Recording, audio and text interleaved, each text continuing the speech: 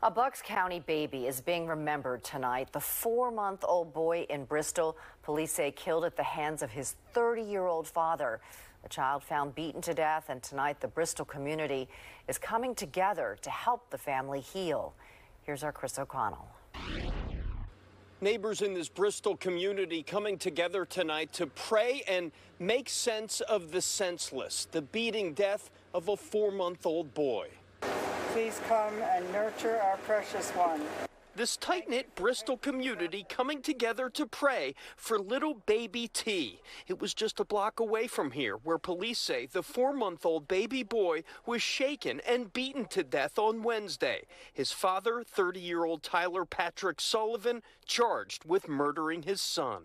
The community's heartbroken over this. I mean, it's a small town, you know, everybody knows everybody. Stephanie Scansella organized the event. She doesn't know the family, but does know this town. We all been heartbroken about this mom losing her son, especially, you know, the way she did. It's horrible. I mean, I couldn't sleep last night. I was just holding him and telling him, like, not everybody's so lucky.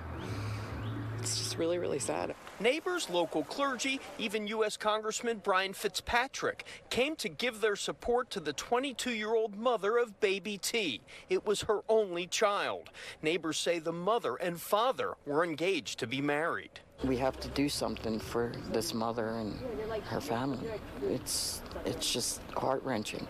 Neighbors walked down the block to place candles, notes, and wreaths on the mother's doorstep. Complete strangers impacted by a horrible death of an infant.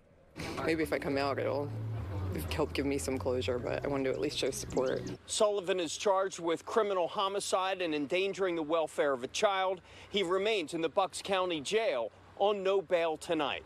In Bristol, Chris O'Connell, Fox 29 News.